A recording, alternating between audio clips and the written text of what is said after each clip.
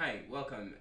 In this video, I'm going to go through problem 17. So in problem 17, it says for x greater than 0, the power series that, and they've showed us the general term here, converges to which of the following?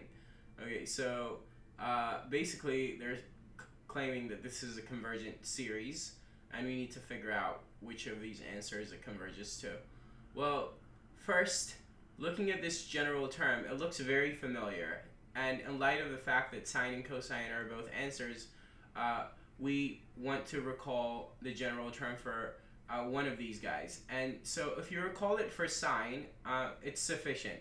And for sine x, the general term of the Maclaurin series, remember, was equal to -1 to the n, and then it's going to be x to the 2n plus 1 power divided by 2n plus 1 factorial.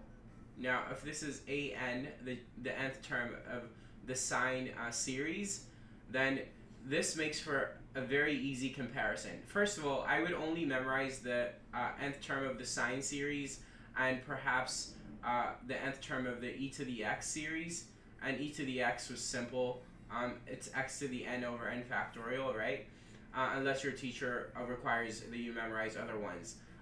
Because here, like, first of all, from knowing the sine series, right, you could take the derivative of it and get to the cosine series, which is the nth term in the cosine series is -1 x to the 2n over 2n factorial. And it's clear that this is just this derivative of this term here.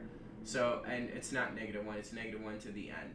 So it's clear that, they're related as derivatives, as they should be. And therefore, just memorize sine, and then you could memorize cosine in turn by remembering their derivatives. And then you could do their quotient for tangent and all this good stuff. So you really don't need to memorize many of them.